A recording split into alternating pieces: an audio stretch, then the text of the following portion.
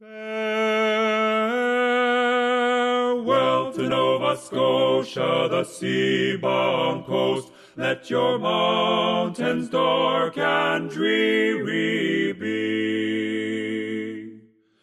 Nova Scotia at war, 1914, 1919. Well, I've been writing books and articles on Canadian military history now for over 20 years, and focusing on the First World War. And it dawned on me one day that nobody had ever written a book about Nova Scotia in the war, and it seemed to me there's an important enough story there that somebody ought to do it. And I thought, well, it could be me as well as anybody else, so I did it. Yeah.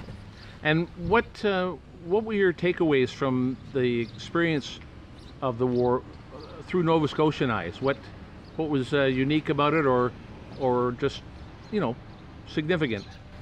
Well, aside from the common themes that you would have anywhere in Canada about men volunteering and women going as nurses and all the rest of it, Nova Scotia was unique because it was on the Atlantic coast.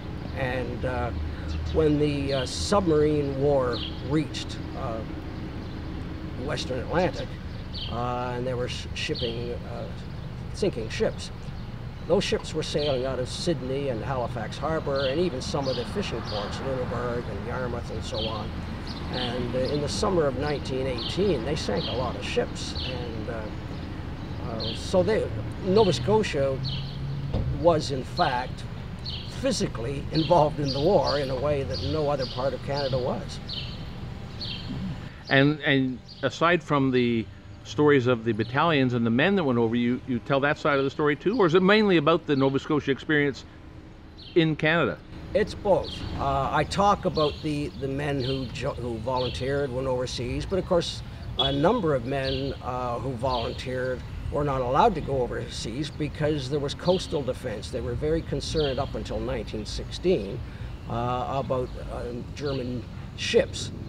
Not submarines yet, because they couldn't sail that far, but ships coming in and bombarding Halifax, which was an important naval port and had a fortress, and Sydney, which was a naval port and a very, very important commercial port because it had the coal mines in Canada, in eastern Canada, and 2 steel plants.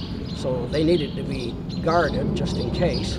So there were about 4,000 men most of whom wanted to go overseas but weren't allowed to, and so they guarded harbors and other installations. But there's that, but there's also the impact on the home front, of course, the industry, big munitions industry. In fact, the munitions industry in Canada was actually started by the manager of a steel plant in New Glasgow. Most people probably don't know that, but he was the one that really started this shell industry. So there's a whole social aspect and conscription issue, everything. I tried to do everything in the book.